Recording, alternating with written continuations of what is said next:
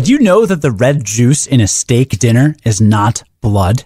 Get ready because, fellow carnivores, it's time to sink our teeth into the science of steaks. Aren't you doing like a vegetarian thing right now?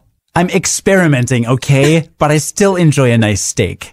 Well, I certainly do. Yeah, I know.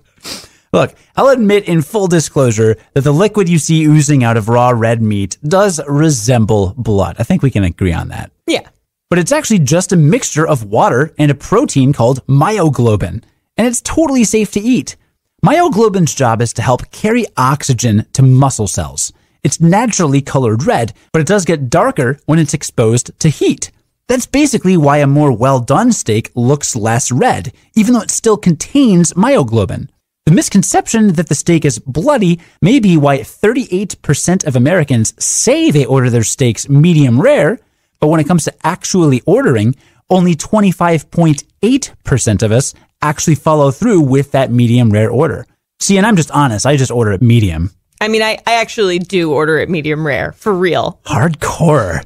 Well, the most popular order is medium, so that's me, with 37.5% of us making that our prime choice. While some people are put off by the idea of quote-unquote blood in their cooked food, a lot of commercial meat packers treat raw steaks with carbon monoxide to keep the red color. And that's because a lot of grocery shoppers associate the color red in raw beef with freshness. It's also worth noting that the more myoglobin a meat has, the darker or redder it'll be. And this is why some animals have red meat while others have white meat. Animals with red meat use more of their muscles for extensive activity, and therefore they have more myoglobin. Other animals, like chickens, have both white and dark meat, and you'll find most of the dark meat in their legs and wings since they're used for more physical activity. Most fish are considered white meat because floating and moving around in the water doesn't exactly require a ton of muscle use.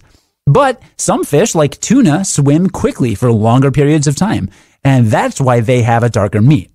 Who knew there was so much to learn about meat? And now my mouth is officially watering. Yes.